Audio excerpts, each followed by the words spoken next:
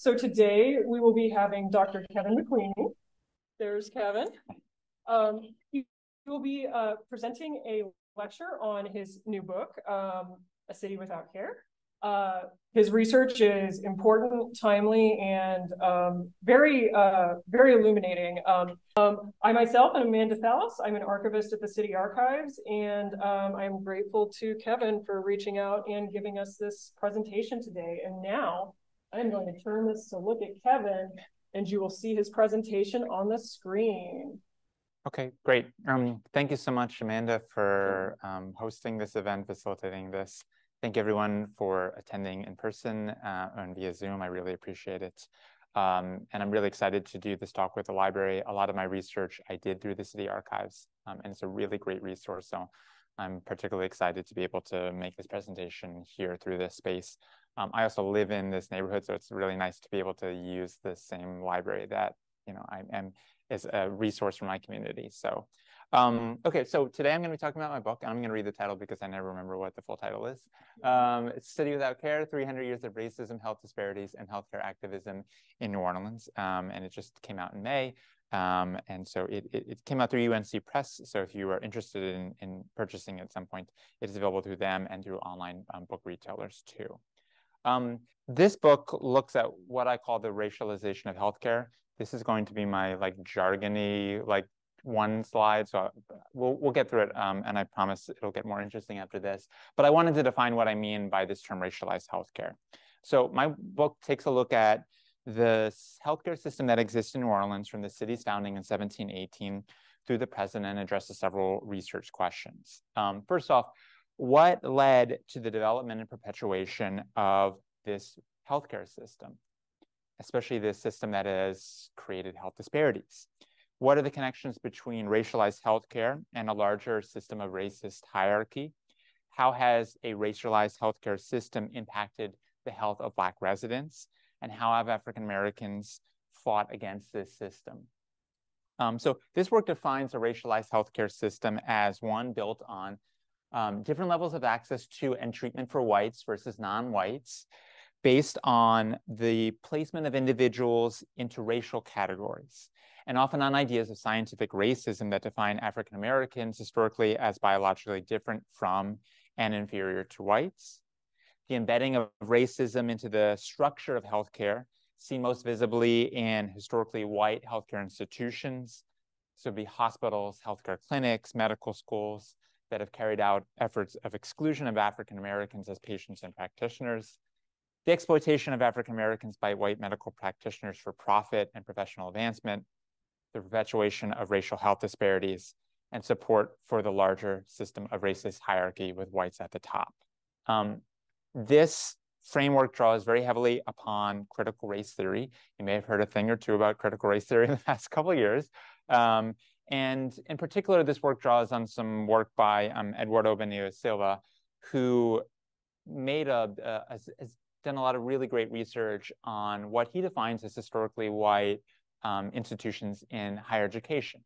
So I borrow some of the language that he uses. And you may be familiar with the term historically Black colleges and universities, HBCUs. He's made this argument that actually we should really refer to institutions that have historically been for whites as historically white institutions. Most colleges and universities in the United States have historically been for whites. And so I kind of borrow similar language and talk about historically white medical institutions, hospitals and clinics, and medical schools. Here's the kind of argument part of this. I argue that racialized healthcare emerges as this key component of the slave-based economy in New Orleans. It becomes institutionalized with the end of Reconstruction, the rise of Jim Crow. This system helps make segregation, and unfortunately it still exists today. This system has historically served white interests in ways that have financially benefited members of the medical community, which I'll talk a little bit about.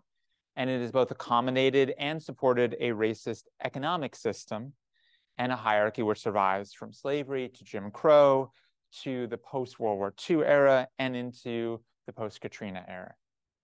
Government policies at the local, state, and federal level have helped the system grow and sustain.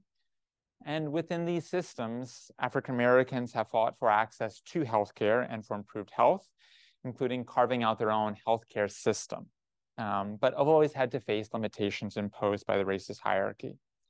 So I mentioned that one of the things that this system does is it produces profits for its owners, for the medical practitioners.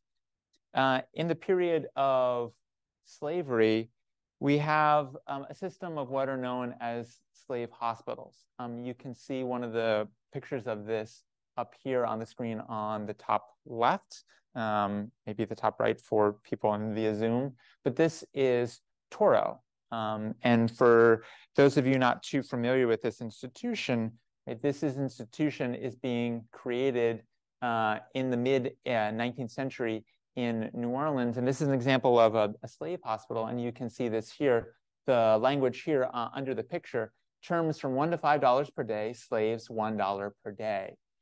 Toro is an example of a number of medical clinics that spring up in the early to mid-19th century that derive a lot of profit off of the treatment of enslaved people.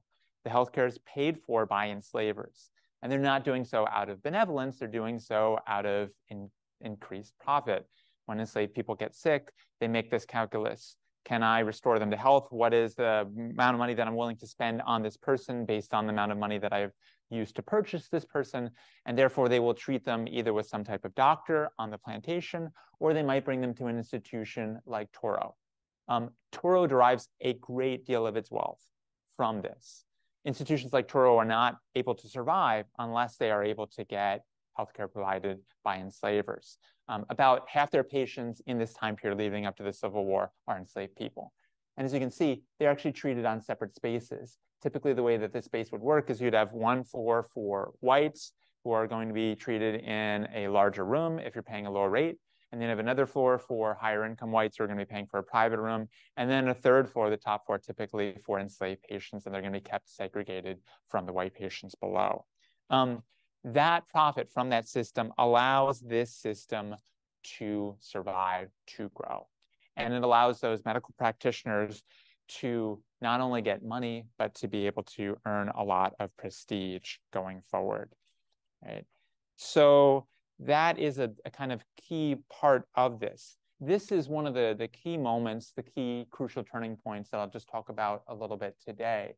So I'm going to focus on some key turning points when I argued that there was this moment to break the racialized healthcare system. And it continues. And I'll talk about just briefly the 1860s, 1870s, the early 20th century, and then the 1960s, 1970s as well, the civil rights era, why this happens and why this system is allowed to continue. So in this moment in the 1860s, 1870s, we have the spread of slavery. New Orleans has become the hub of the slave trade, the domestic slave trade in the United States. Tens of thousands of individuals are being brought from the Upper South, sold here in New Orleans to plantations and to enslavers in this area and in the greater Mississippi River Valley.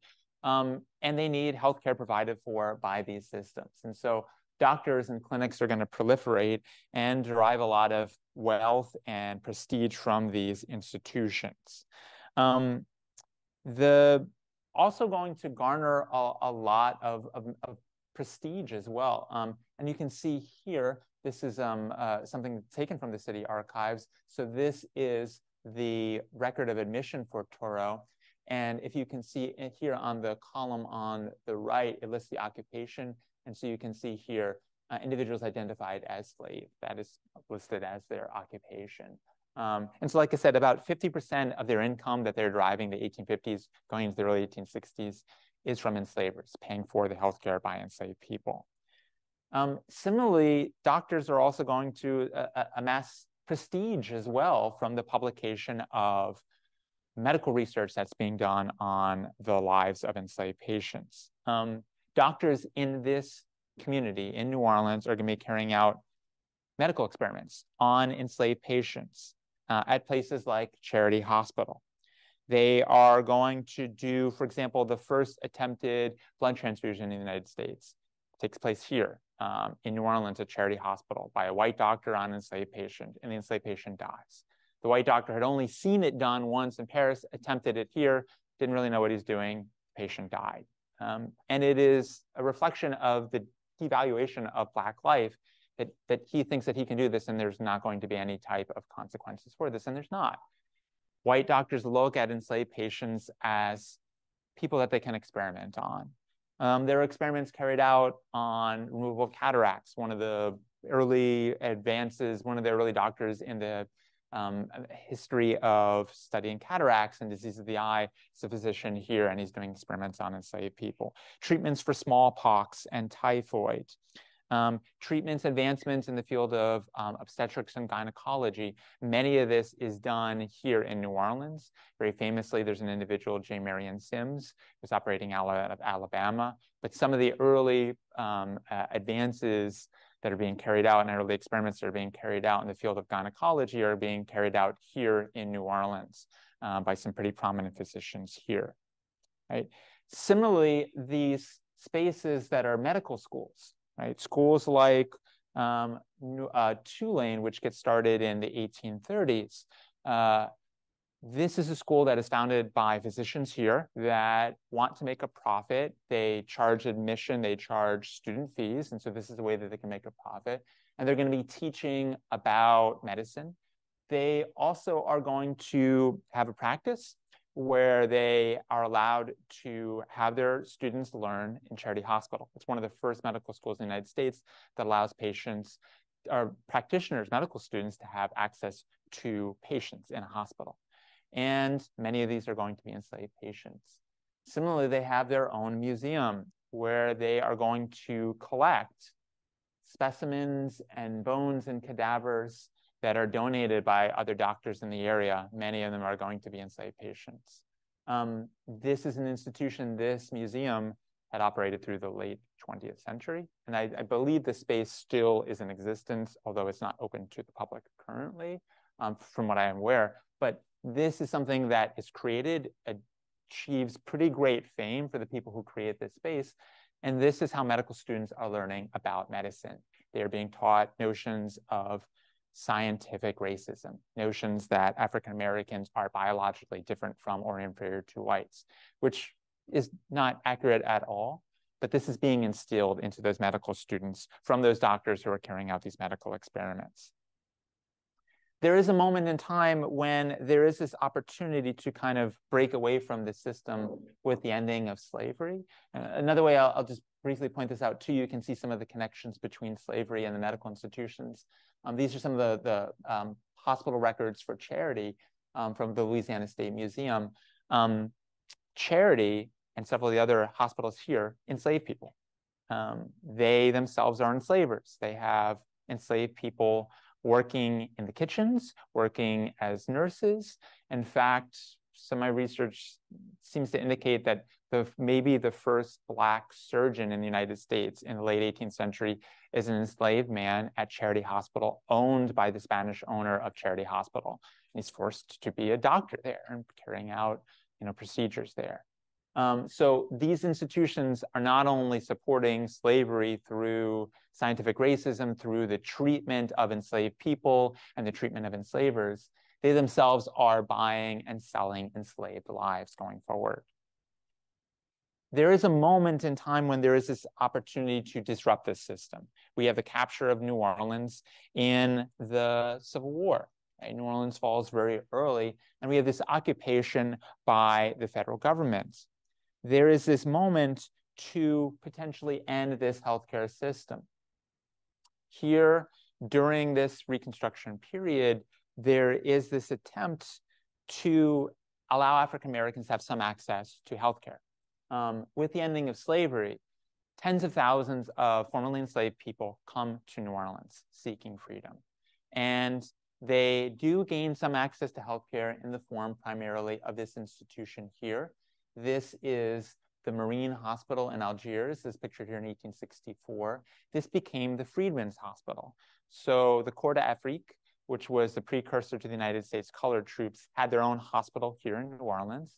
They took over the Marine Hospital in Algiers in 1864, and they operated this as the Freedmen's Hospital. This was a space that was originally open to United States colored troops. Members of the African Americans who were serving in the Civil War, they're allowed to use this space. And then it opens up to African American civilians. And this space will treat thousands of formerly enslaved people from this period, 1865 through 1869, as part of a series of hospitals operated throughout the United States by the Freedmen's Bureau. Similarly, Charity Hospital officially desegregates. They are taken over. They are told that they have to get rid of their discriminatory policies, and they have to desegregate, which they do so from 1868 through 1877.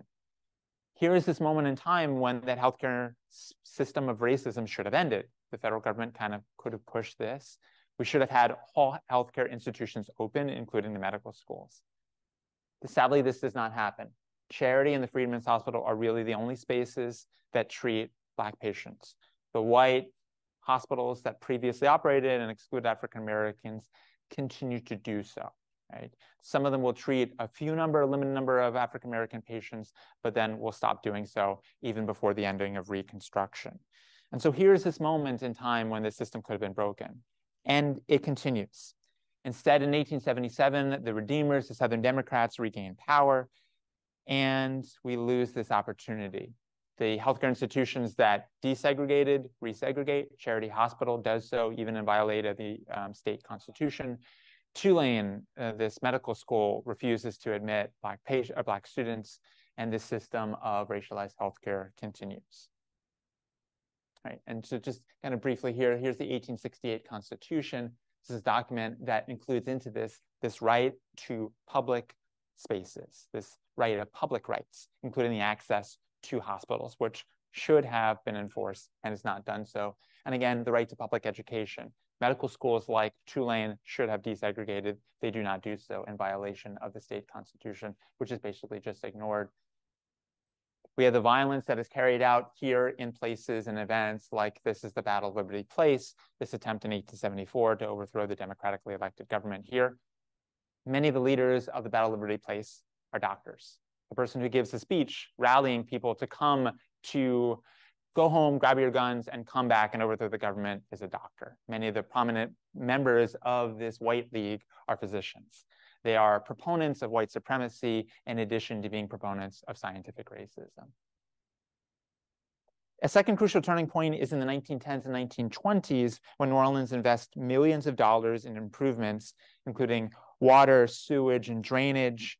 They carried out public health campaigns against diseases like tuberculosis. We experienced dramatic growth in medical institutions with significant federal funding from sources like the WPA. This is one of the great pictures that I found in the city archives, the building of Charity Hospital, which is funded by federal money. Right? This is from the city planning collection. And so this is something that Amanda had been talking about before. So New Orleans in the 1920s has one of the United States' first city plans. And they do so and they start to expand access to resources like water and sewage and drainage in areas that were previously not getting so. They're doing so because they want to improve their image. They want to bolster the growing tourism trade and then also the trade in goods like fruit with Latin America. And it's hard for them to do so when the city has such a high mortality rate. So they decide we need to tackle issues like tuberculosis. So they do municipal and public health and health improvements, which have significant improvements for white residents and should have improved Black access to healthcare and health. And again, this does not happen.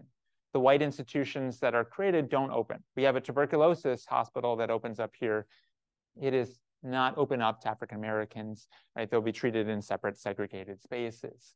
The improvements that are done in the city that happen when we expand water and sewage and drainage, we couple it with a racial segregation ordinance, which is technically illegal on its face. They'd been struck down by the Supreme Court as unconstitutional in 1918.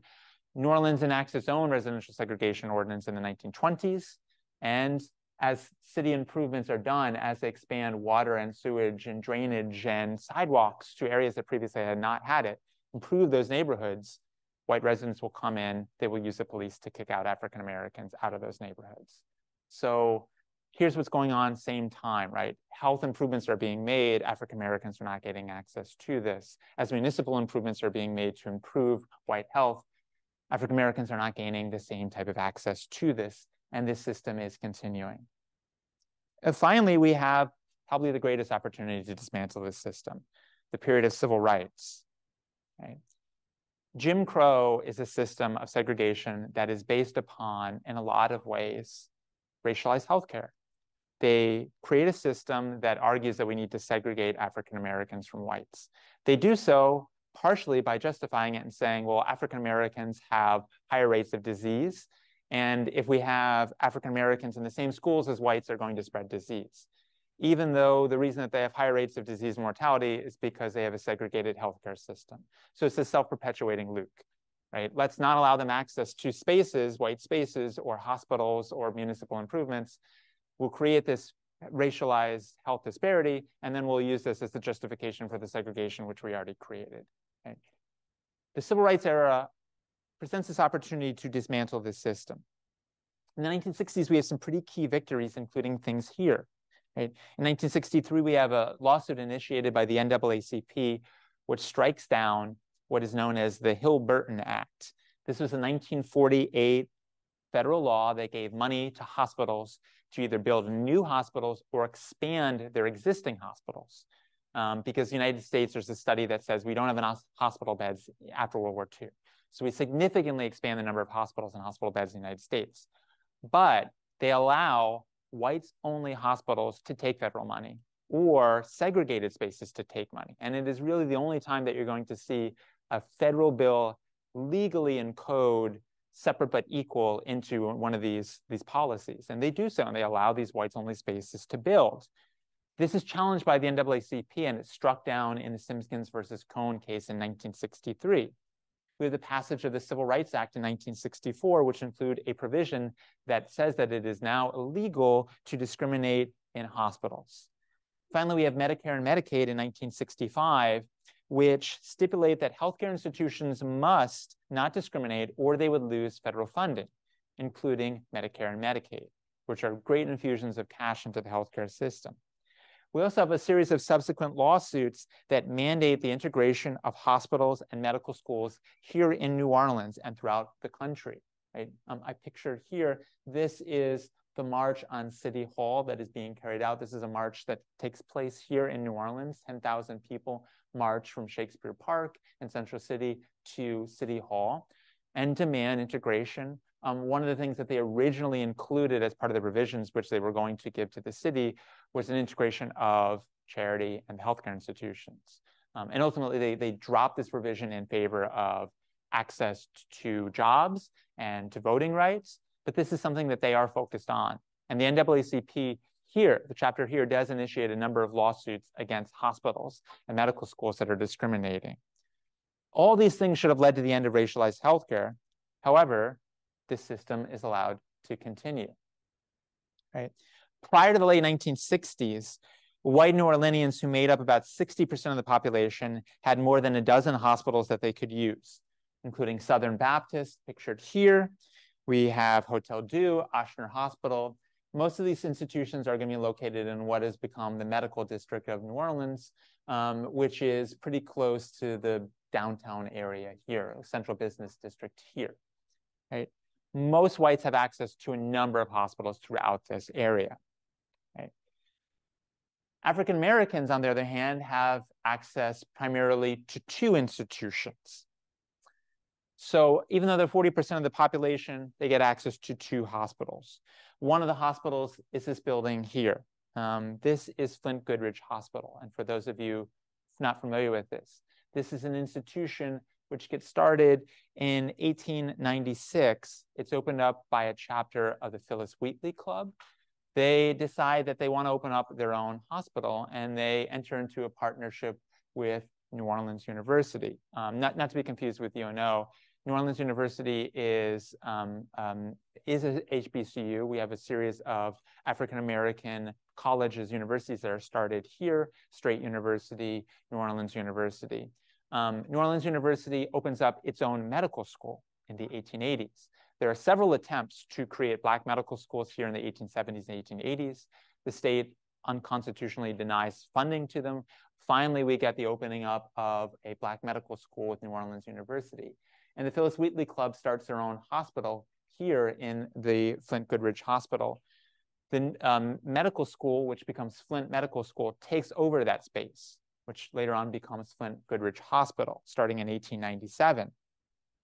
This institution, they're going to partner together and produce a number of graduates of this Black medical school. Over the course of about 20 years, they will produce 116 African-American physicians that will not just be doctors here, but throughout the state and throughout the Gulf South. Pretty prominent physicians. That institution, Flint Medical School, which I'll go back to the previous slide, was originally located here in the medical district, was located pretty close to Charity Hospital. It is basically chased out of the medical district. There are attempts to expand the space because the hospital and medical school aren't big enough. They try to purchase land. The city refuses to allow them to get land. The white landowners do not want them to purchase land. And so instead, they're going to move here to Central City. By the time period that this does so, in the 1930s, Central City has become one of the largest hubs of African Americans in the city. Part of the reason this happens is because this is the part of the city that at this time period has the lowest levels of access to municipal improvements, water, sewage, drainage. So it's the area that is deemed as the least desirable. So the city makes a concentrated effort to try to put African Americans in that space. The city's first school, the city's first playground, the city's first pool that is open to African Americans are going to all be located here, all within blocks of Flint Goodrich. When Flint Goodrich wants to expand, they're looking for an area, the city will only really allow them to buy land in Central City, which they do so. And so they're trying to concentrate African Americans into this space. And we have the opening of this. Here's the dedication of Flint Goodrich Hospital here in 1931. The space is administered by Dillard. Dillard is formed in the 1920s by a merging of New Orleans and Straight University, and they take over the administration of this hospital under Albert Dent, who is the hospital's first Black administrator. This is going to be a really remarkable space in not just the history of this city, but really in the history of healthcare in the United States. This will be a city, a hospital institution, which is going to expand significantly and have 3 decades of really just unprecedented success. They will carry out public health initiatives focusing on tuberculosis, infant and maternal health.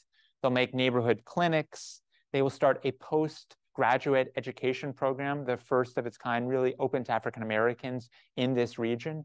And Black physicians from throughout the United States will come here because they don't have access to postgraduate programs in other hospitals throughout the United States.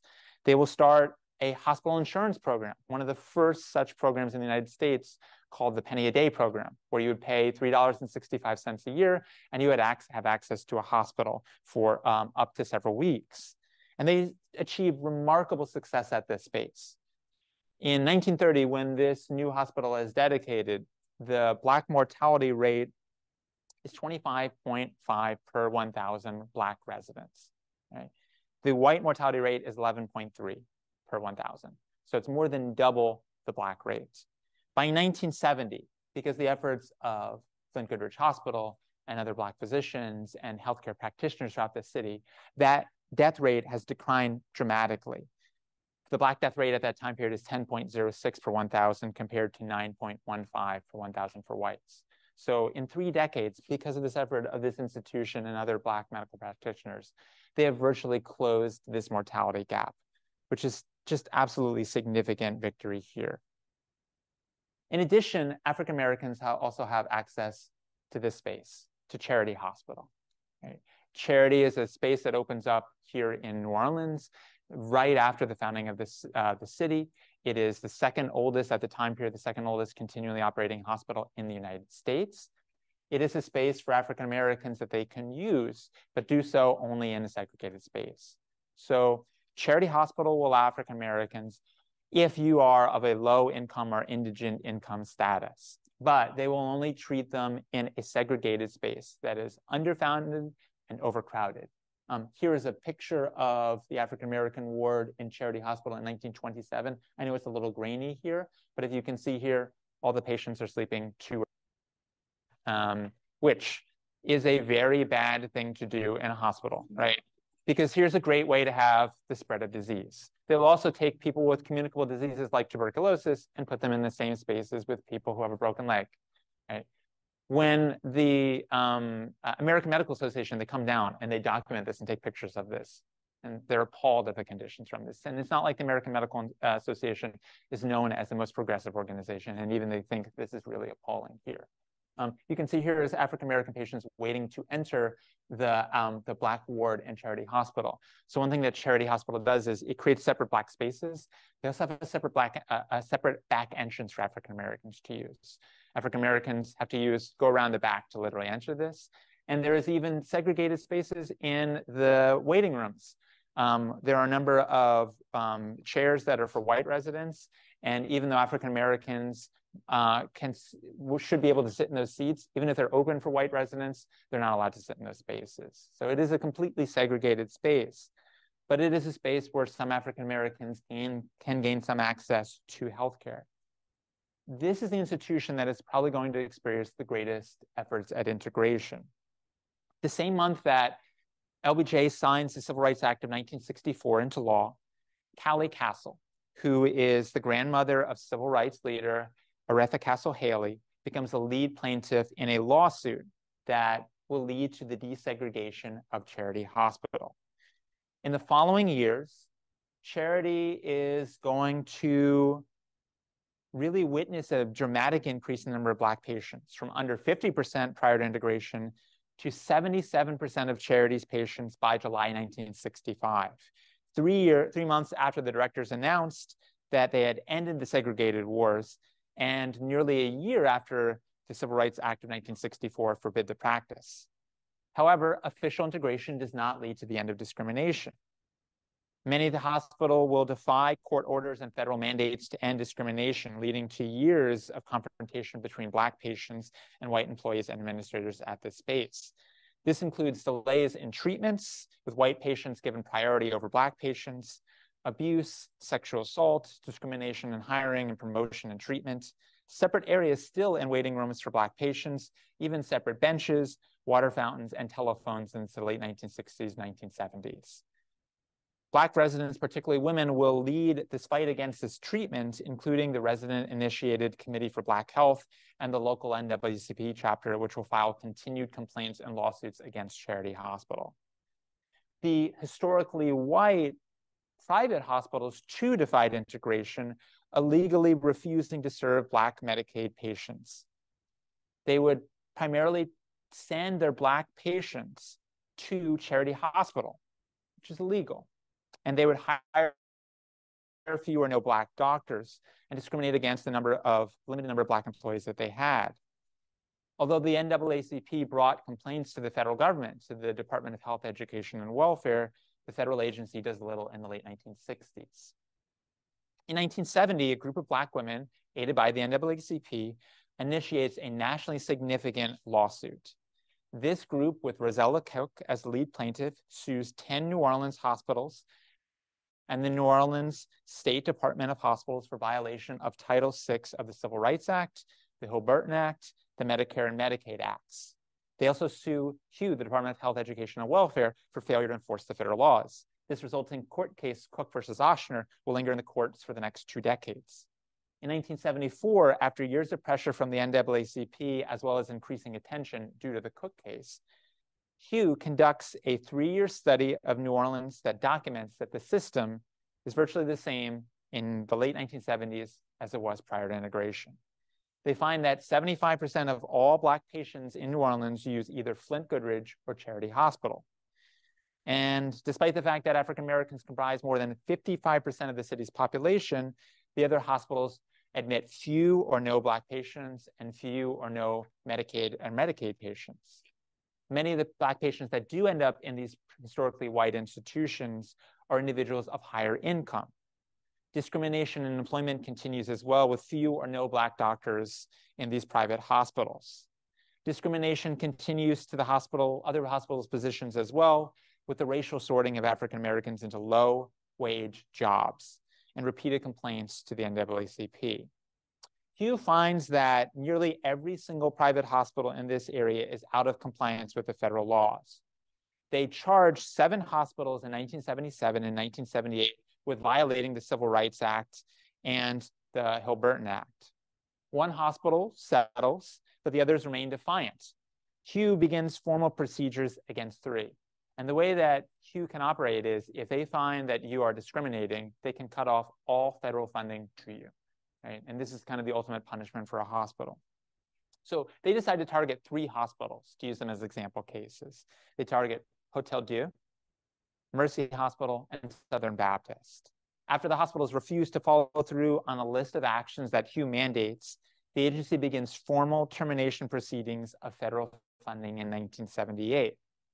However, federal law stipulates that a judge review this case. And when he does so in 1979, he strikes down many of the requirements. Instead, he simply tells the hospitals to remind their employees, you cannot discriminate. He encourages them to hire Black employees. And with that, he dismisses the federal termination of funding. Right? So here's the federal government with this opportunity to do so, and they largely abandon their effort to really eliminate this system. The Cook case does lead to some policy changes. Hugh now quantifies the amount of free care previously not specified that any hospital that received Hill-Burton funding has to perform at 3% minimum for 20 years after receiving federal funding. So if you get Hill-Burton money from the federal government, you have to give at least 3% of your care to low-income or no-income patients. In 1979, most of the hospitals involved in the initial Cook lawsuit settle with the families of the people that they discriminated against. They also start to provide additional Medicare and Medicaid funding. So they say, we will treat more Medicare and Medicaid patients. But instead of taking it and providing more beds for Medicare and Medicaid patients at their hospitals, they send it to charity and say, charity, you should treat all the Medicare and Medicaid patients. We don't want them. So they allow charity to get more nurses and more beds. Some hospitals will continue their appeals. It's not until 1989 that West Jefferson General Hospital and East Jefferson General Hospital signed consent decrees to recruit Black physicians and give Medicaid patients full access to the hospitals. Right? And these are big institutions in this community, so much so that post-Katrina, they become the open public hospitals here. Despite these settlements, Hugh's failure to really do anything or deal out real punishment allows racialized healthcare to continue. As a result, white doctors at historically white hospitals continue to send most low-income, Black, Medicaid, and Medicare patients to either Charity or Flint Goodrich. At Charity, 2 notable things happen as African Americans successfully fight for integration. First thing, white patients leave. They leave Charity and start going to those historically white hospitals in the city and new white flight hospitals in the suburbs. This includes the Methodist Hospital. Methodist Hospital opens in 1968, and here's a memorandum from the Methodist Hospital. They noted, and this is the memorandum that they sent out to the mayor, to the city council, to the Orleans Parish Medical Society, and to community business leaders. And in it, they note that they have decided to locate their hospital in the proposed site, which is in the northern section of New Orleans East, so that it would serve a majority white population, and that the Black population, which was mostly in the southern section of New Orleans East at the time period, would be, quote, outside of the expected service area. This is 1968. This is 4 years after the Civil Rights Act. And here's this institution saying, we're building this hospital here so it can serve white people. We don't want to serve Black patients. And they get money and approval from the city. Right? This is a white flight hospital within basically New Orleans. And then there are other white flight hospitals that pop up in the suburbs of New Orleans as well. And patients will leave the city. They will leave not just the schools and the parks, they will also leave the hospitals here and take their services out of the city. So same thing, right, is happening with Charity Hospital. As the white patients are leaving, the state decides to cut state funding for this. So this is a state-funded hospital. So as white patients leave, the state starts to decrease funding for Charity Hospital, leading to nursing and physician cuts, declines in the number of beds, decrease in quality of care, repeated episodes of loss of accreditation, and the near closure of it for the next several decades. Fortunately, activists are able to keep this space open, but the state is cutting funding for this space. Flint Goodrich suffers through the same issues, financial problems. Although hospital administrators hope that integration will actually help the hospital, that white patients will come to use this space. This does not happen. And so here's one of the ironies is the historically white medical institutions, they turn away Black patients and they don't want to integrate. Flint Goodrich does, and white patients refuse to go to this space.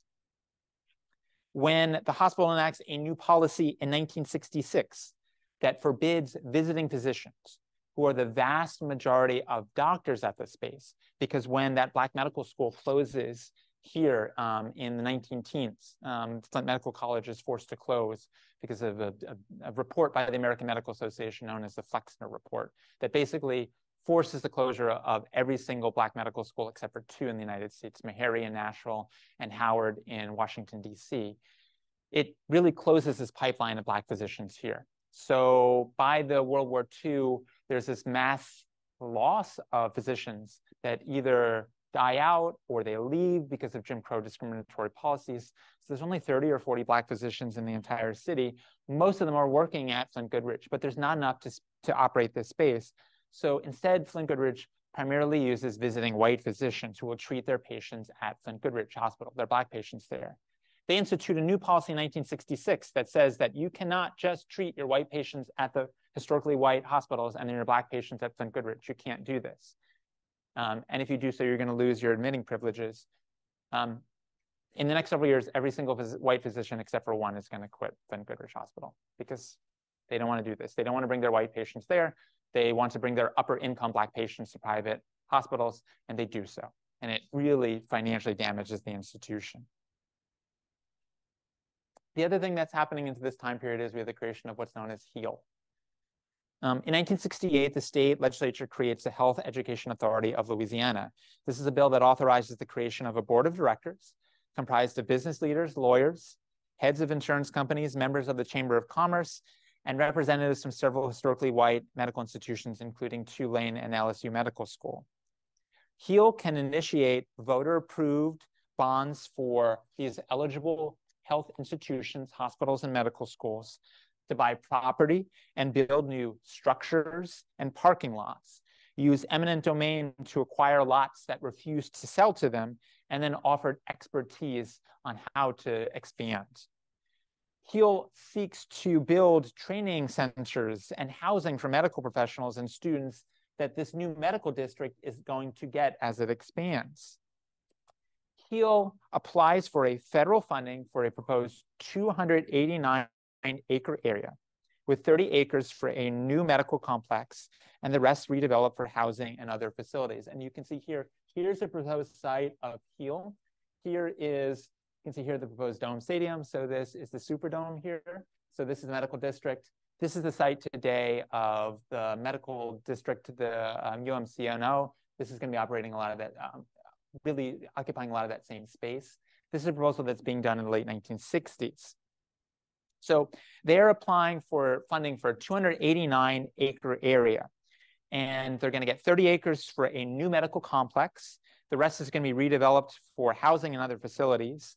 Leaders plan to close Charity Hospital, replace it with 2 new university hospitals, one for Tulane and one for LSU. HEAL reflects the continuing power of racialized healthcare. There's no African Americans on the appointed board of directors. The potential beneficiaries of HEAL are all historically white healthcare institutions, all of which have been facing repeated lawsuits and investigations for racial discrimination. The plan also represents a continuity of displacement by historically white medical institutions. I'll go back to one of my previous slides. When Charity Hospital is built here, and you can see this here in the 1930s, that space around Charity Hospital, much of it is occupied by Black residents and Black businesses. Federal government gives WPA money to build Charity Hospital. They also give WPA money to do what they call clearance of slum housing. So they displace hundreds of Black residents and businesses and churches and kick them out of this area to build Charity Hospital, the new complex in the 1930s. They decide to do so the same type of thing here when they're expanding HEAL in the 1960s. So they plan to displace an additional 250 Black families and businesses in this adjacent area for this new medical complex. Black residents organize. They form a group to oppose these efforts. Over the group's protests, the city approves an application for federal urban renewal funding in 1971. However, by the time period that the application gets to the federal government, the Nixon administration has largely gutted urban renewal and other Great Society programs, and the funding is never approved. In some ways, this is a victory. That group, because they fight against this, it delays the city's approval, it delays their application for this. And here's this really significant victory. So they're able to keep those Black residents and businesses into these areas. But racialized healthcare continues. And this plan is going to, I'll get back to this in a few minutes, but this plan is obviously going to continue into the future. Right? Although this plan fails in 1972, he successfully passes a $37.5 million tax-exempt bond for Tulane to build their own hospital in 1975. That hospital is serving a predominantly middle and upper income and mostly white clientele. In fact, when the hospital board leaders meet with hospital corporations to propose a joint partnership, Tulane's leaders tell the business representatives that the hospital is a good investment as it would, quote, keep low-income patients at a minimum by sending any such patients to nearby charity, which they also operate. So they want their hospital to basically be a space for upper or middle income patients, and they're going to send their patients to charity. This is a practice known in the medical community as dumping. It's later declared illegal in the 1980s by Congress. But here's kind of a conflict of interest. They have their own hospital, they're also administrating charity, and they want to make money off of this space. In the following decades, there's a couple things that happen. With racialized healthcare system being perpetuated, declining in funding at charity hospital, you're going to have a closure of city-run clinics as well. So in the 1960s, there are efforts by Black residents, especially at some of the city's housing units, to pressure the city to build new clinics here, right? And so they are going to push for the creation of some new clinics. Some that are going to be operated by the health department in the late 1960s. They get them put up throughout the city, especially in the public housing units.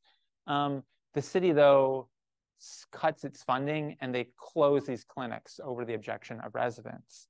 You're going to have a second effort to create federally funded clinics through the Model Cities Clinic program. This is a program that's funded by the federal government. It opens up in the late 1960s and early 1970s. And they open up a series of clinics here in New Orleans in some of the public housing units.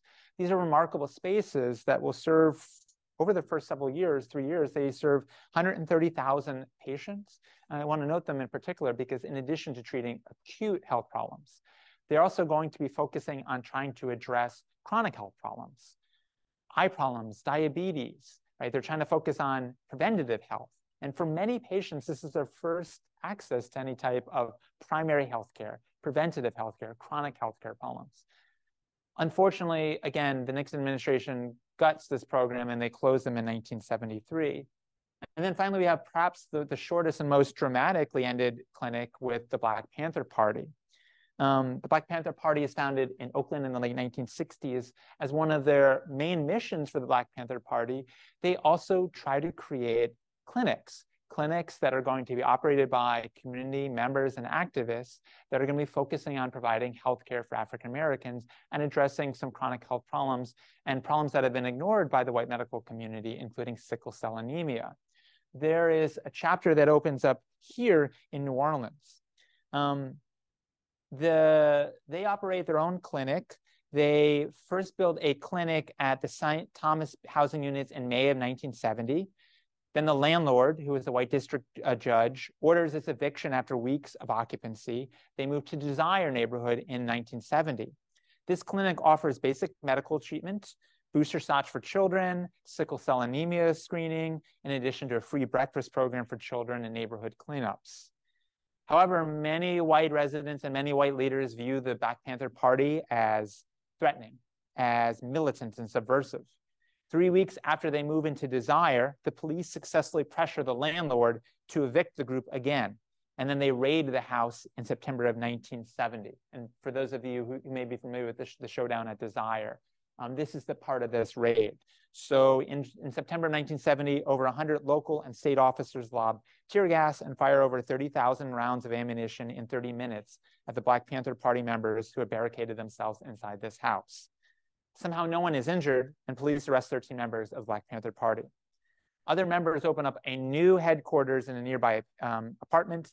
3 weeks later, police and tanks arrive to evict the members, which leads to a confrontation between residents of Desire and the police, resulting in the burning down of this building and the wounding of a number of residents. These are efforts to try to create healthcare at really a grassroots effort, initiated by residents to try to address many of the healthcare problems that are taking place that the healthcare institutions themselves are ignoring. And they really end, pretty poorly because of these efforts to try to maintain the system of white supremacy. In the following 2 decades, conditions at the 2 Black majority serving hospitals declined with shrinking funding.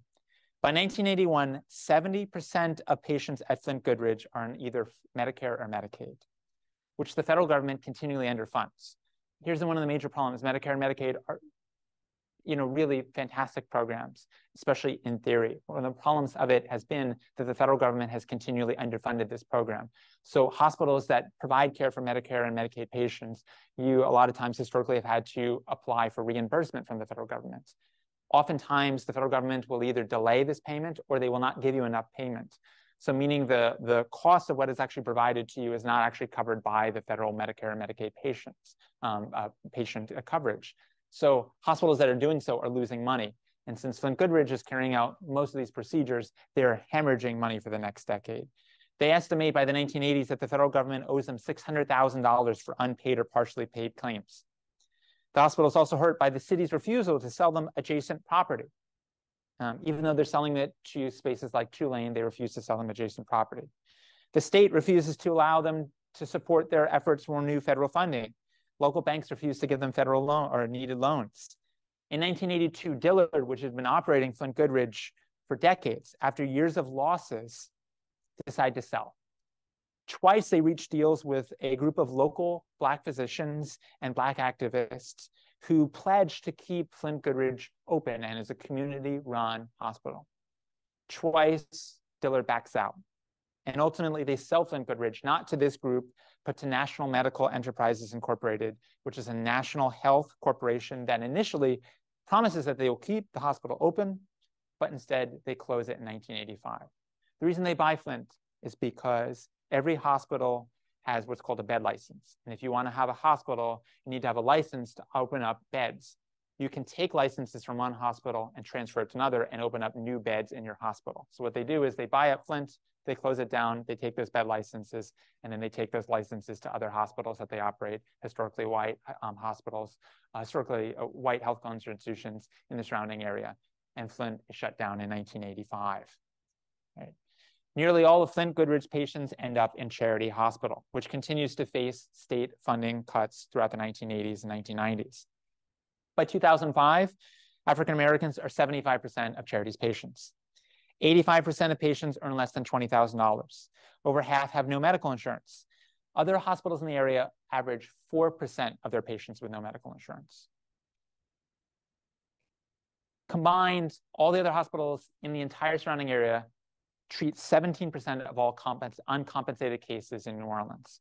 Charity treats 83%. In the 90s and early 2000s, funding cuts lead to the closure of 200 beds, all of the hospital's external clinics. The average wait time for emergency room services is 12 hours. Right? And as I was talking about with you before, the emergency room for many people is their only access to healthcare. Right? And it's a 12-hour wait. If you want to get access to one of the clinics, and this is non-emergency care, the average wait time is 6 months. Right? All this is certainly going to change with Katrina. In August 2005, Katrina inundates New Orleans and much of the Gulf Coast. 80% of the city floods, including many of the city's hospitals.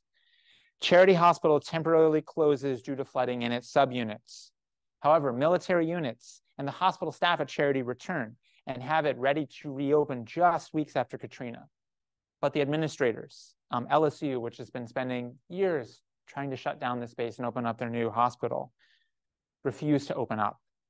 And instead, they used this disaster as an opportunity to finally get their own new hospital.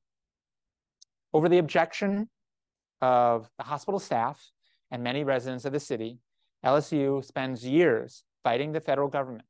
The federal government initially says, charity can reopen. You have some damage, but we'll give you some funding to repair the hospital. You are safe to reopen. LSU does not want to reopen the space because if they do so, they can't get money to open up a new hospital. So they keep it closed. In late 2005, FEMA estimates that charity needs about $24 million in improvements, and they're going to give them $24 million for repair. That's not enough to build a new hospital. LSU, with the aid of local and state politicians, successfully lobbies FEMA for the next several years and ultimately get $475 million in federal FEMA funding. And this is one of the most controversial things that certainly takes place. Certainly there's a lot of stories that go around about the closing of charity. And one of the things that people who worked at the hospital have also talked about is how administrators kept it closed. And not only did they keep it closed, reportedly they hired people to go into charity and to damage the hospital. So that way, when inspectors would come in to see it, they would say, oh, okay, this hospital is way worse than we initially thought. That hospital closes and never reopens. LSU will succeed in getting money from FEMA and then hundreds of millions of dollars in other federal funding sources to build this, right? And I know this is an extremely blurry picture, but the new medical complex here, this is a new $1.2 billion university hospital, which is adjacent to a new $1 billion VA hospital. These hospital complexes opened up in 2015 and 2016, respectively. So for 10 years, there really is no replacement for charity hospital operating. For a number of years afterwards, you have West Jefferson and East Jefferson kind of taking over. They eventually do open up Hotel Dieu, the old university hospital, which opens as basically the city's level 1 trauma center, but it is 89 beds instead of the hundreds of beds that operated at charity. And then when they open up the University Medical Center in New Orleans, they shut down the old Hotel Dieu. This is a decade after charity was closed. To build the 1,500-acre medical district, the city and state will use their eminent domain power, again supported by federal funding, to raise 265 homes and dozens of businesses in the predominantly Black Upper Mid-City neighborhood. This is 80 years after they displaced Black residents to build the new charity hospital in the 1930s. This is 4 decades after they tried to expand this with the 1969 HEAL legislation and the 1971 funding through urban renewal. Now in the 20-teens, they finally succeed and they build this. This new hospital, it's different. And one thing I'll note is they changed the name, right? It is no longer Charity Hospital, it is University Medical Center in New Orleans. That is a purposeful rebranding. They decide that they want to drop the charity name because they don't want this association with this being a charity hospital. Even though this is really kind of a beloved name, they purposely want to do so because they want to rebrand. Instead, this is a new institution that is branded as what's called a destination hospital. They're predominantly trying to target patients to come in that need to do expensive medical procedures from throughout the region, the United States, or even internationally. They are only required to provide 20% uninsured individuals healthcare. So prior to this, this is a hospital that if you wanted to use charity, you had to meet income requirements. Right? 100% of the patients had to be either low income or no income. Now it is 20%. So it is a complete reversal on their original message. Right? Just to kind of wrap up, all these turning points, the 1860s, the early 20th century, the 1960s, even this post-Katrina period represented opportunities for this healthcare system to really be improved, to increase access for African Americans to healthcare, to address health equity issues. But it doesn't happen. This happens because individual actors, doctors, hospital and medical school administrators, public health leaders, local and state officials use their power to maintain historically white institutions and their ties to white supremacy. But this is also not just a story about, individuals trying to do evil things. This is also a story about how really racism has become institutionalized into those systems. In the 1860s, you have leaders of the battle of the place were doctors. In the 1950s and 1960s, Some of the leading segregationists are doctors.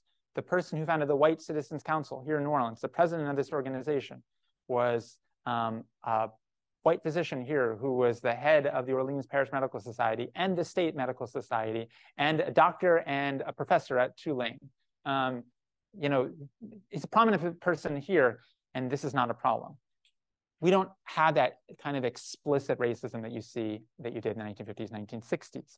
Instead, it's become embedded into these institutions. These are institutions that for hundreds of years have exploited and excluded African Americans, and now it's become kind of part of the history of these institutions. It's become part of the structure of these spaces.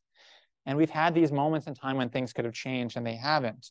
One way you can certainly see this is in the continuation of high mortality rates. So this is the all-cause mortality rate for African Americans compared to whites, 2008, 2010, for Orleans Parish, United States, and Louisiana. And you can see here, African Americans have an all-cause mortality rate significantly higher than white residents in this parish. And this happens throughout the United States, but it's even worse here in Orleans Parish. And it's not just a story about Black mortality rate. And you can see here, here's the statistics I was talking about before, the Black mortality rate versus the white mortality rate, which closes by 1970. By 2010, that gap has widened again. And historically, we like to think of American history as a story of progress. Things should have gotten better, right? And instead, that mortality gap has widened again in the past several decades, right? But it's not just a story about death, it's also a story about high rates of disease, right? Higher rates of heart disease, cancer, diabetes, certainly higher rates of homicide and death caused by HIV. And you can certainly see this, you know, this is, I think, is one of the most striking contrasts of this, right? You can compare the life expectancy for individuals based upon your zip code. So there was a project created by the Robert Wood Johnson where you can put in your zip code and it'll tell you what is your life expectancy based upon the zip code in which you were born or in which you live. This is 70112 versus 70124, right? 70112, this is right around the central city part of New Orleans, right? 70124, we're talking about Lakeview. This is an area separated by a couple miles. Life expectancy for 70112 is 54.5 years, right? The life expectancy for 70124 is 80 years. That's a couple miles and 25 years in your life, right? One area is predominantly Black and low income. One area is predominantly white and upper income. And it's a huge disparity. These are reflections of what are called the social determinants of health. It's not just a story about inadequate access to healthcare. It is also a story about problems of access to good jobs where you get health insurance. It's a story about the neighborhoods that you grow up in. Are you exposed to pollutants or to crime, right? That city planning, one thing that it did was it codified exposure to pollutants. So Black neighborhoods, predominantly Black neighborhoods starting in the 1930s, they were allowed to have commercial or industrial building in those spaces. White neighborhoods were not allowed to do so. So it's exposure, purposeful exposure to those pollutants. It is about lack of access to education and some of these other conditions that mean that life expectancy is significantly lower for Black residents than for white residents. I think I'm going to end on that kind of sobering note. You know, part of the reason why I wrote this book and I'm trying to do these presentations is because I think we still have an opportunity in this particular moment to address these problems. I think that COVID has presented another opportunity where we can see health disparities. And there was a moment, certainly 2020, 2021, there was a big discussion about the fact that African Americans had significantly higher rates of death from COVID.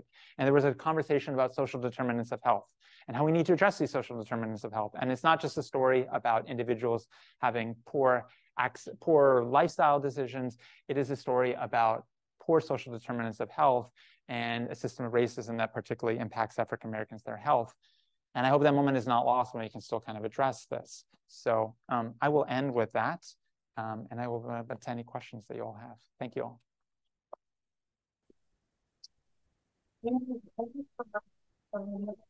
This has been incredible.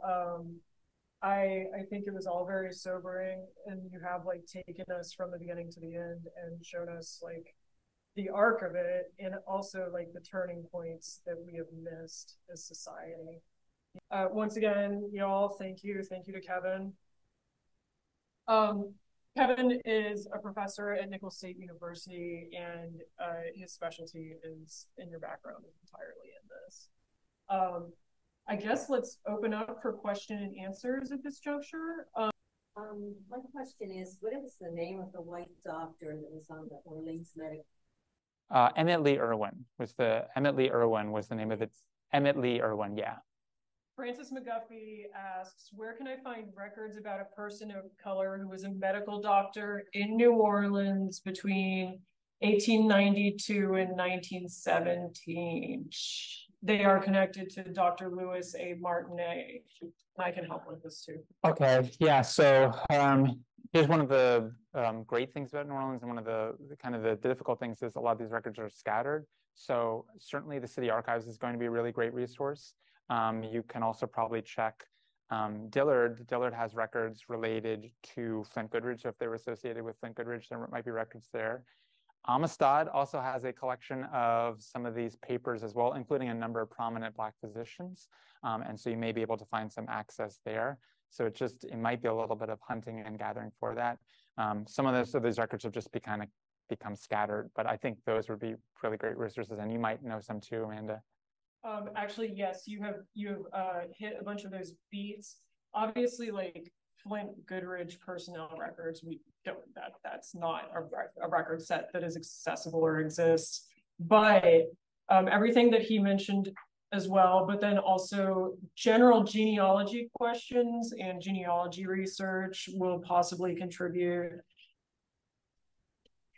I missed something you said about 1970 Cook versus Oshner, but I'd like you to comment on why, even though we have Impala now, that it's still known that some particular hospitals only take a limited number of Medicaid patients, particularly behavioral health. Yeah, I mean, this isn't just a story about New Orleans. This is a story about healthcare institutions in the United States. Like I said, it is technically illegal to turn away Medicare and Medicaid patients or to send them to other institutions, especially public institutions. It's a practice known as dumping. You can lose federal funding for this, but the enforcement of it is very rarely done. And so hospitals continue to do so. And part of it is because if you have to prove it, right? You have to hire a lawyer and prove that you were discriminated against and prove that this was done intentionally. And so I think that's part of it, is that there is an incentive for them to do so. And especially for Medicare and Medicaid patients, a lot of them are going to be low income. So it's going to be harder for them to hire a lawyer and then harder for them to prove it. So institutions will continue to do this. They will continue to send away those Medicare and Medicaid patients. Again, part of this is also a story about, here's a really great program that is very well intentioned, but has historically been underfunded.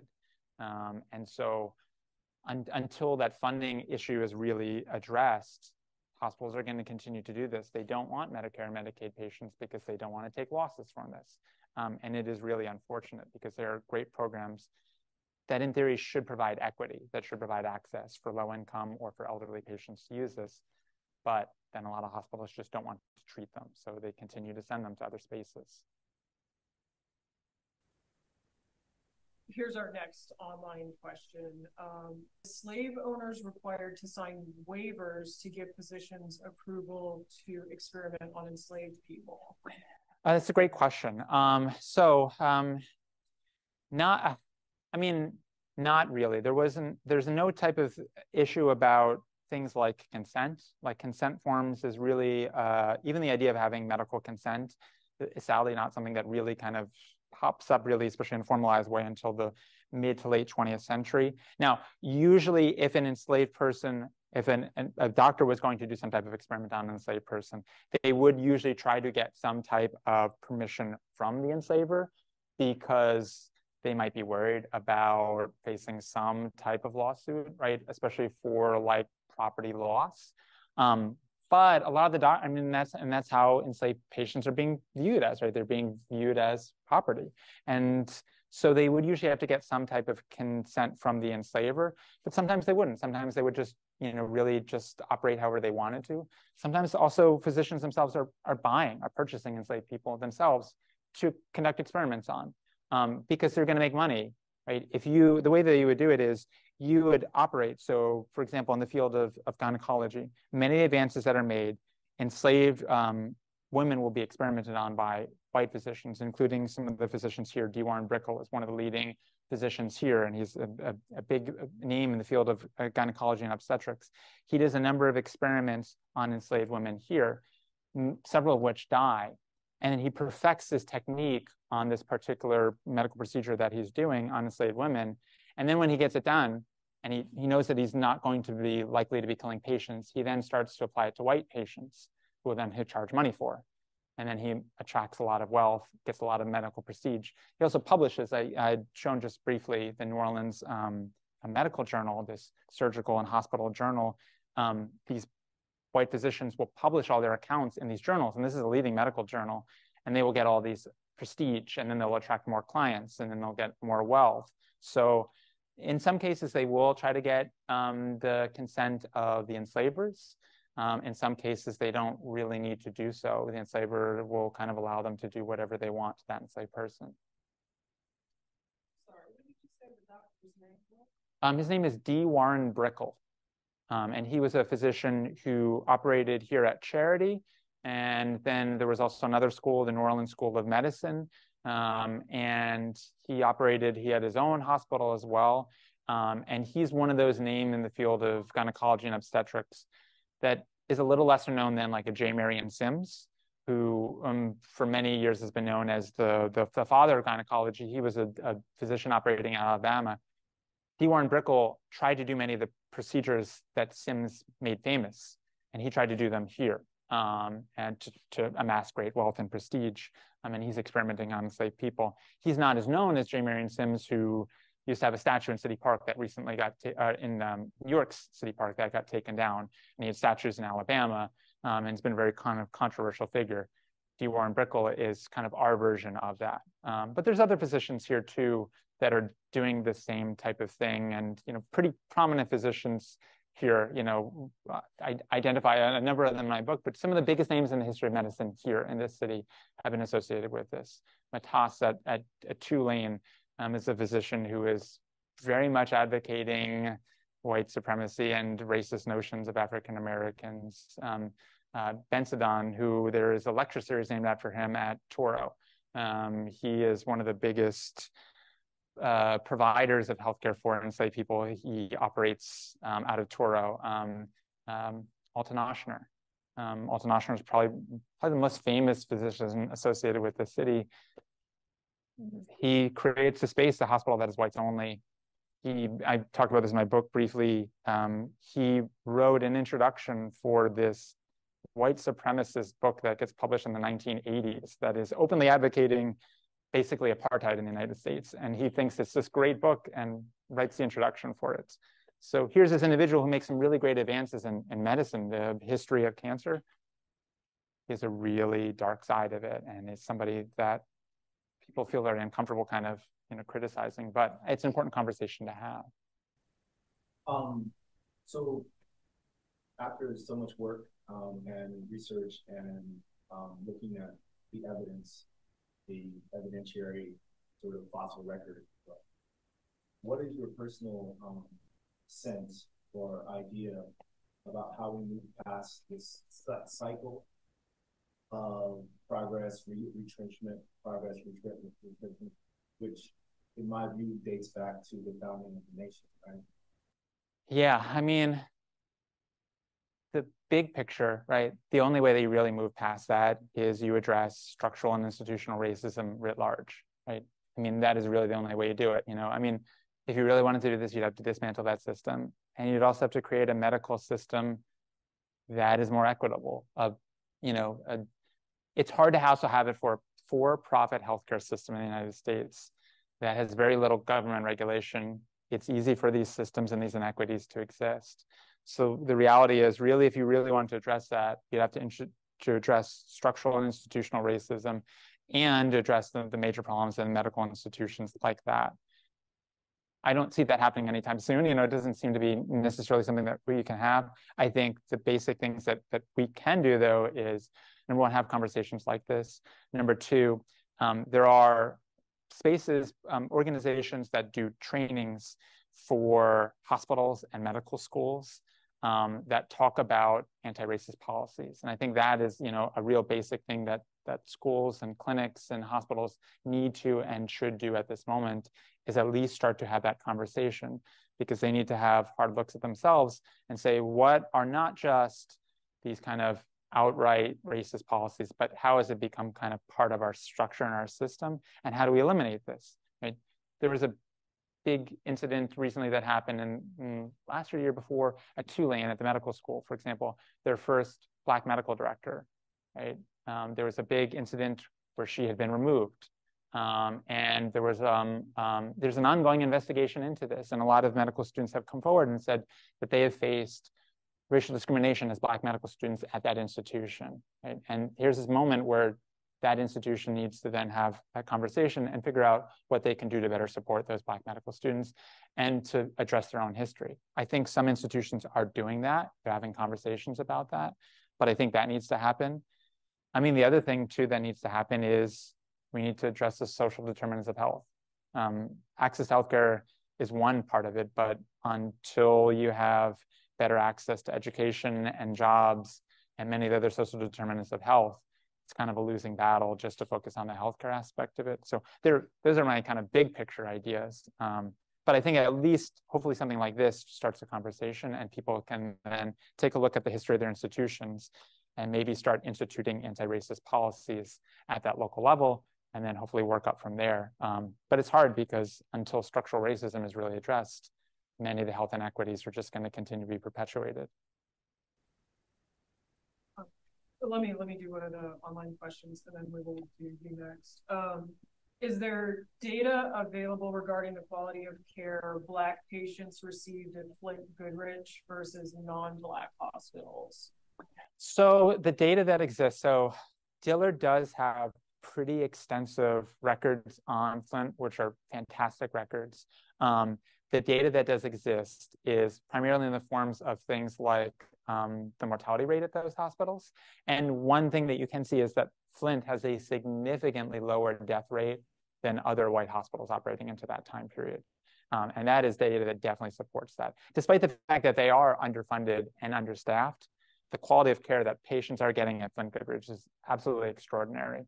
And they have reports that are put out every single month. They would have board meetings, and they would have these, and they would collect all this data. So that data does exist. So if you're interested, there's an archive at Dillard University that has all the records, or most of the records. Some of the records are at Amistad, some of the records are at UNO, but most of the records, some of the records are at the city archives, but most of the records are at Dillard University in their archives, and they're a really rich collection there. Great archive.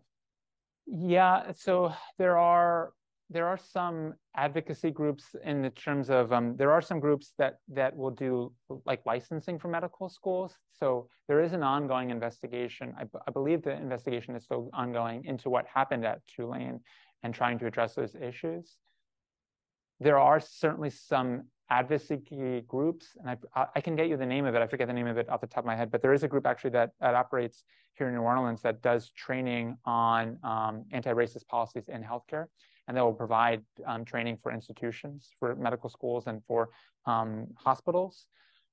But so much of it is so deinstitutionalized. I mean, the reality is we have a really hands-off system here where there's just not a lot of regulation. And so there are advocates, there are a lot of organizations, community organizations, but part of it is whether or not they can get access to this. One thing that you did see is that there are advocacy groups that got formed of medical students, former medical students at Tulane, that have tried to push them to do things and to improve conditions there. And so that's been really great. But again, there's only so many limited resources that they have, and it's hard for them to change an entire institution. And there's very few kind of larger watchdog organizations that are then going to kind of come in and punish anybody for doing anything wrong. Even the federal government, right? I mean, the federal government, institutions like that do receive federal funding. So if there are allegations of discrimination, they could potentially lose federal funding. But the reality is the federal government doesn't really do much of that. There could, I mean, you could file complaints. The individual who was fired, she did file a complaint against that, a lawsuit against them, and that's an ongoing thing. And that is mostly what ends up happening is if there is some type of overt discrimination, you can file a lawsuit, and that can go before the federal government. But again, it's hard to do, it's expensive, it's timely, it's a difficult process. And so it's hard for those institutions to really change. Barbara Trevine noted the white physicians who paid dues to Flint Goodrich could do surgery in Flint.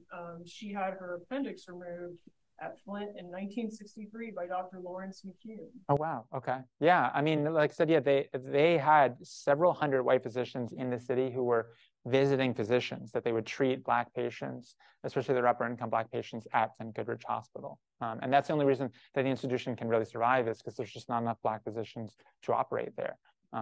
Yeah, because of the closure of Flint Medical School. Yeah.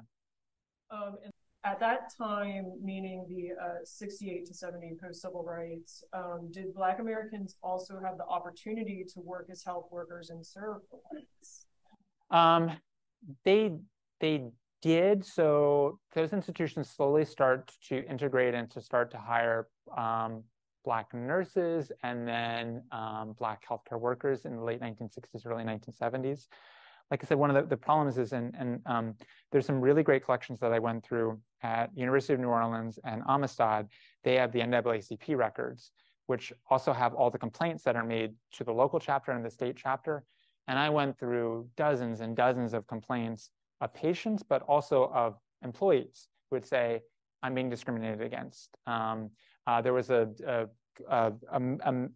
group that complained at one of the hospitals here in New Orleans that said that white doctors refused to call Black nurses by their last names. They would only address them by their first name. And white nurses, they would call them by their last name. And it is purposefully done as a sign of disrespect to them, that they would also have to punch out in the basement and the white nurses would be allowed to use the punch-up card upstairs. And it is purposely done. So that is taking place even as they're integrating. A lot of the Black healthcare workers are still facing a lot of discrimination, and a lot of them are sorted. This is one of the major problems in healthcare today. African Americans are underrepresented as physicians. African Americans today, and I forget the most recent statistics, there's somewhere around 5% of all physicians in the United States, despite being about 15% of the population, 14% of the population in the United States, about 5% of doctors. They're hugely underrepresented in medical schools. They are underrepresented in some of the higher wage, higher skill jobs in healthcare, overrepresented in low wage jobs. So this has historically also been a major problem, is that African Americans are usually racially sorted into these low wage jobs like techs, like home health nurses, predominantly fields of people of color, and they are low wage jobs in the healthcare sector. So even though African Americans have started to work in the healthcare field increasingly, and healthcare is the #1 employer, the fastest growing health sector of the employment industry, right? Including here in New Orleans, right? We are a city that has now really hedged its bets on healthcare and the expansion of healthcare. And that is the fastest economy in New Orleans and in much of the United States. But it is also a system that has historically racially sorted African Americans. So I also think that's something that also has to happen. You know, you'd asked about some solutions. Black patients also face discrimination because there's an underrepresentation of African Americans as doctors. This is one of the reasons why African Americans also distrust the medical system, because there's an underrepresentation of people of color in the medical field. And historically, the system, white doctors have historically excluded or experimented against African Americans. And so it's harder for them to trust that system. One way we could do this, get more Black doctors. Things like what's going on right now with the expansion of Black medical schools. Right now we're living in this moment here, right? Is it Xavier, I believe, right? Xavier just is opening up their own medical school, which is great. I mean, it's remarkable. And Xavier has a really great pharmacy program, and now they're opening up their own medical school. And historically, they have, I believe, had the highest rate of acceptance for students in the medical schools out of any college in the United States. And now they're opening up their own medical school. This is a really great story, because hopefully this will then start to fill in that gap. But you also have to have this at Tulane and LSU and these other schools where there's a huge underrepresentation. African Americans are about a third of the population here, and way underrepresented in medical schools in Louisiana and the United States. So that's also something I think we can do, is try to do better at that and expand access for African Americans to some of these higher wage and higher skill jobs for healthcare. Given the history that you just let us know, what do you think the proposed LCMC to Maine merger will have effect on the local health care, considering if they want to shut down Tulane Hospital downtown and switch it to East Jefferson?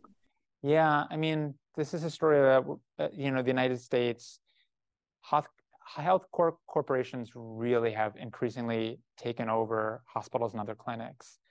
It is a concentration into the hands of a small number of hospital corporations. Here in this area, there's basically two games in town. It's Ochsner and it's LCMC, and they operate most of the hospitals here. Some of it can potentially be good, better sources of funding, but part of the problems also is with the monopolies. They can also charge higher rates. They can close down institutions that may not be making as much money, which may be serving a predominantly lower income or a people of color population. So we have certainly seen this when areas become too concentrated in the hands of one or two hospital corporations.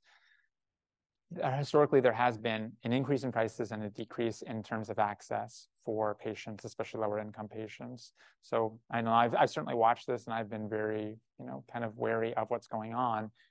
There was a lot of other hospital corporations that used to operate here, HCA, Tenet, and all of them have sold. And they have an incentive to make money. I mean, they are for-profit or sometimes not for-profit or non-profit, but a lot of cases, what they want to do is they want to make money. And it's not necessarily about increasing access or addressing health equity. For them, it is about making money. And that is kind of problematic for a healthcare system. A for-profit system is really problematic for increasing health equity. So yeah, I've seen that, and I'm a little frightened about what's taking place with that. Let's see here. So we have a lot of good comments. Anisha Shetty says this should be mandatory education for med students and physicians in this city. I agree. I think Tulane should make them all regional. That would be great. Yeah, if they want to offer me a job, that'd be great. Yeah. Pretty much every med school in the city, no question. Nisha Jackson noted this is crazy how the past is still the present towards the end of the presentation, and that is so true. Sonia Morris said great information and the data is very forceful, wild, and maddening. And Francis McGuffey says your book is so sobering. Thank you for highlighting this history. We have a lot of thank yous. And I just want to see if there is, Tanya Walker notes that several times when the gap could have and should have been closed by those in power, our city representatives allowed it to remain open. So there's a lot of importance in advocating to your city government and your local politicians, your local state representatives, not even your federal representatives, although you should do that too, but you really need to pay attention at the local city government level and the local state government level. That is where you should direct letters, your notice and advocacy. Let's see here. And then Anisha Shetty, okay, here is a question from Zoom. Curious about also viewing this from the lens of forced labor and incarceration that continues today. The health impacts for formerly and currently incarcerated people is huge. And the fact that some in the city are trying to spend 110 million on a glass cage panopticon mental health wing in a jail, Orleans Justice Center, rather than investing in community health and access, is perpetuating this history. Yes, and then actually somebody did ask online, what role does Xavier University of Louisiana play in closing the gap of Black doctors in the profession, which you just answered for us. So in that case, that is one question from Zoom. Is there another question from the audience?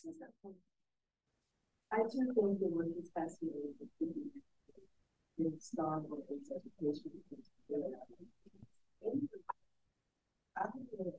What I noticed was between the system that's followed to COVID, and I found people they announced the opening of Tulane Research Center before the mayor was closed. They had positive COVID cases. In the work, how many research facilities did we You know, I don't know that off the top of my head. I probably have it written down somewhere. I mean, there are a lot of New Orleans in a lot of ways has become a not just a hospital hub, but a medical research hub. And that's part of that. So the medical district of New Orleans, right? That is kind of the legacy of HEAL, and they're able to use HEAL. One thing that they want to do is they want to bring in research centers like that and bring in a lot of healthcare-related research facilities. And so you're seeing them pop up all over the city. I don't know how many medical research centers there are here, but there are certainly a lot of them, and that's purposeful. This city has decided, and a lot of cities have decided this too. This isn't just sort of New Orleans, but cities all over the United States have decided. Research centers, medical research, biomedical research, that's the growing field. Let's get in on this at ground level. Let's add on new jobs to this. And it can be really problematic. And it's a weird relationship too, because the city wants to bring in jobs, but there are also jobs that have been contributing to gentrification and displacement of Black residents. And then there are also jobs that are predominantly bringing in upper income white people from outside the city who are then also contributing to gentrification for this. And so it is a really problematic relationship. It can be really, I get why it's seen as, for city leaders, here's this great economic opportunity, but they don't think about some of the negative consequences for that. So I can certainly look into that though and try and get back to you about that, about the number of research centers that we have here. I'll note too, the person who had talked about prisons and healthcare for the incarcerated population. Louisiana has the largest incarcerated population, not just in the United States, but really per capita in the world. I mean, we are the leaders from this. New Orleans has the highest rate of incarceration in Louisiana. And Louisiana has the highest death rate of any prison system in the United States. We have a really horrific healthcare system in prisons and in jails here. The Orleans Parish Jail has been a notorious site of really bad healthcare and of high rates of death. And there's been a lot of pretty public events that have happened there, and a lot of attention has been paid onto that. Angola, right? The women's prison, they also have really low levels of access to this. We have a really bad system of healthcare, especially for the incarcerated. And because we have this really high incarcerated population, it is a major issue. And it's something, you know, it's something that I'd really like to do further research on, because that is a population that is so underserved. And it is one of the reasons why we have such a high death rate for the state. And it is, I mean, it is appalling, the conditions from that. And historically, unfortunately, that has been the case. People in healthcare, in prisons and in jails have gotten really low levels of access to healthcare. And something that definitely needs to be addressed. Robin Goldblum says, thank you so much, Dr. McQueeney. She will share with the National Council of Jewish Women New Orleans chapter. They are partnering with the Center for Multicultural Affairs, in particular Black Jewish relations. So they want to share your work. That's fantastic. And then the library did recently do a screening on this issue. It is promiseofjustice.org. This may be controversial, but I know that there are people, politicians, who say this presentation is promoting a woke agenda. I think you know what I mean. You know, people, like in terms of hospitals, you know, I've heard of even like hospitals, you know, have diversity, inclusion, equity training, and some employees are even resistant to it now. I'm tired of being told that I'm racist, you know, things like that. But that being said, I just want to raise that point. We just live in the time. This is the time we live in. Sure. I mean, I certainly, you know, I mean, I knew that when I do these presentations, right, and when I wrote the book, I mean, this is a moment, yeah, when there certainly has been a strong backlash against stuff like this, right? Yeah, I mean, absolutely, right? You know, there are places where I can't give this talk. There are institutions that if I tried to give it there, they would get in trouble, or I would get in trouble, right? Or that would not hire me because of what I do. You know, and that is unfortunate, because oftentimes those are places that need this conversation the most. But I think that's also why this conversation needs to take place, right? Is because there is this pushback against this, and people want to kind of clamp down onto this. And that's what has allowed this conversation to continue. And historically, we've seen this, right? Post-civil rights era, there's a strong conservative backlash, right? Same thing, post-Reconstruction, conservative backlash for this. And we are living in another one of these moments that I hope we can continue to have this conversation. I don't know, and the state might be the same way. I don't know if I'll be able to give this talk in a year. I don't know if I'll have my job in a year, depending upon the way that the elections could go, right? And that is the reality that we live in. So this is why I'm trying to have this conversation as much as I can and do as many of these presentations as I can now before I get fired or something else happens. But it's a difficult time period. But this is also something that I can do. I also come from a position of relative privilege too. I am a white, higher education, professional. That one thing I can do is I can try to use my voice and my platform to advocate for those things. And sometimes also the people in power are going to listen to me more so than they're going to listen to somebody else, which is a sad reality. But this is a way that I can then use my voice to try to advocate and to try to start a conversation, and to hopefully, try to create that conversation where change can take place. But it is certainly a very contentious time period to do that. I want to note, Anisha Shetty says she would love to connect you with Tulane's formerly incarcerated transitions clinic. Oh, great. And okay. Her organization, which is Voice of the Experience, which is awesome. I really enjoyed working with a couple of y'all the other year on one of the LEH reading programs. Let's see here. So Anisha, his email is on the screen there. Be sure to email him. Yeah, please do. And then you were next. Yeah. So you had said the data that exists suggests that Flint Goodrich had a lower mortality rate than any of the other hospitals in the city. I was wondering if there was sufficient information available to speculate as to why. Were they more community focused, rather profit focused, higher doctor-patient ratio, or anything like that? I think a lot of it is because they're so much more community focused. They start a series of clinics throughout the city that they operate clinics that are going to be addressing some of the chronic health conditions there. I think part of it is an institution that is so invested and representative of that community. The leaders are from that community. Some of the physicians, Rivers Frederick, the head of the surgery department, right? He is a resident of this community. Many of the doctors who operated there are from New Orleans or got training at Flint Medical School, or, lived here, then got trained in Meharry or Howard and came back here. And so I think a big part of that is just, it is a story about a community institution that is really caring about its residents and is willing to do those things.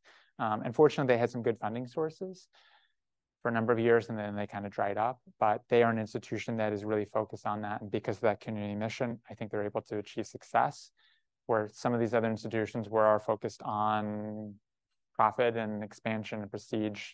They don't have that as their mission. So that would probably be my speculation, yeah.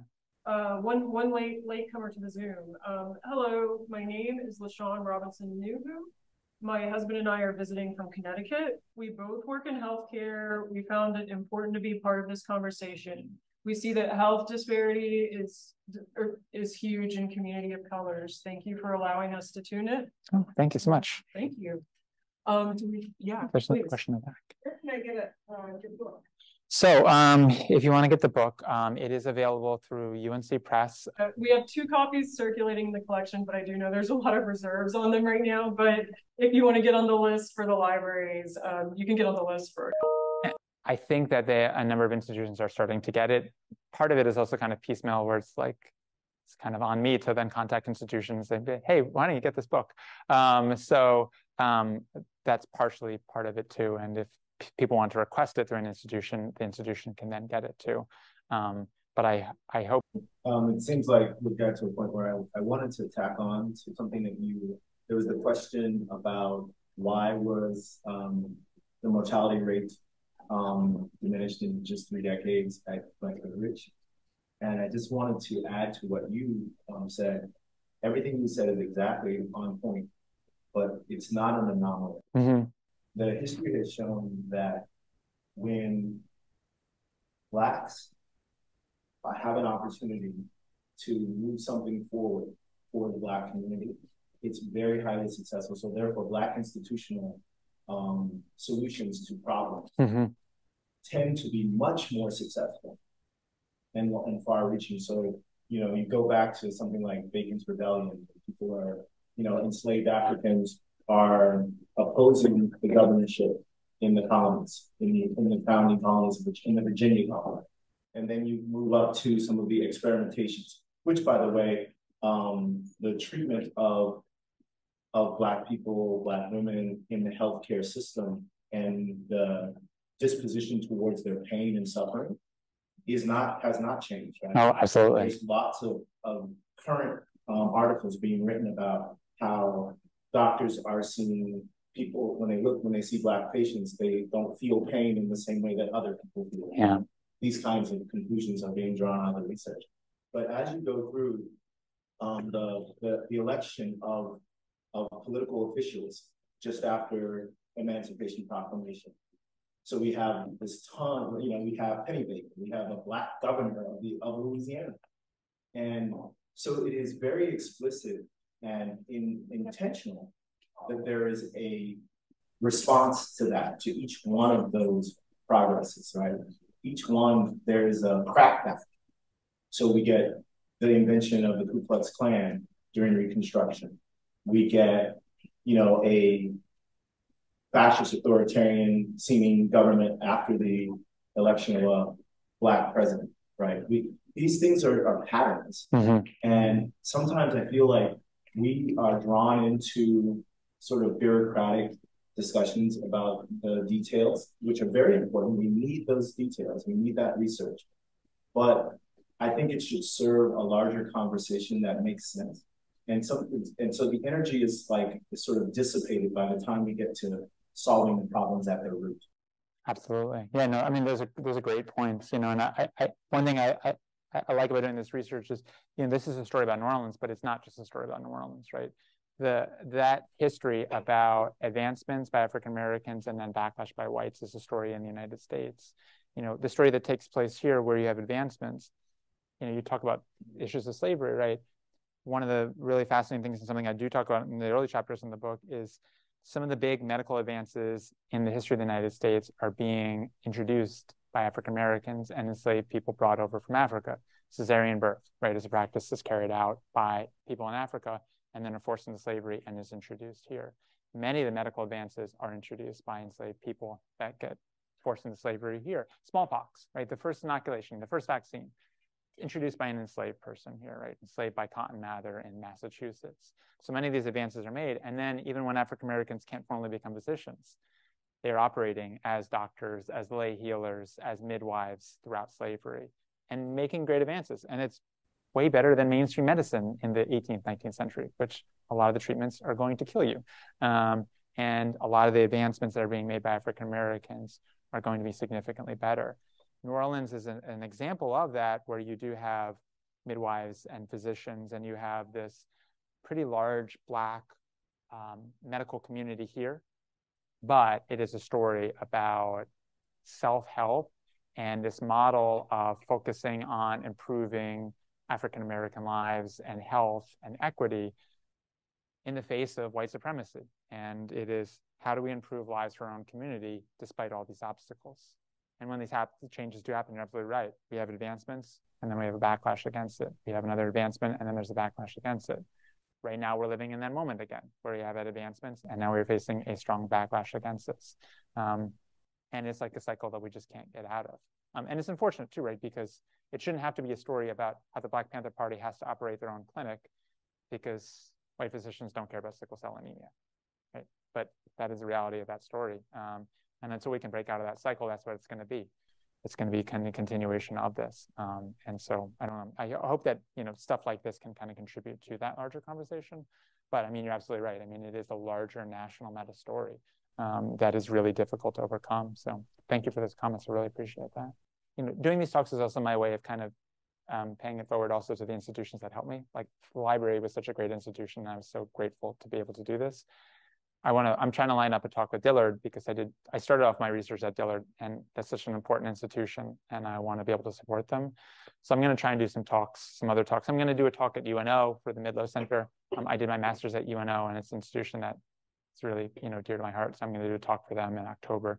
So I've got a couple other talks lined up with them too. So I will try to put out the word into the universe that I'll be doing some more talks.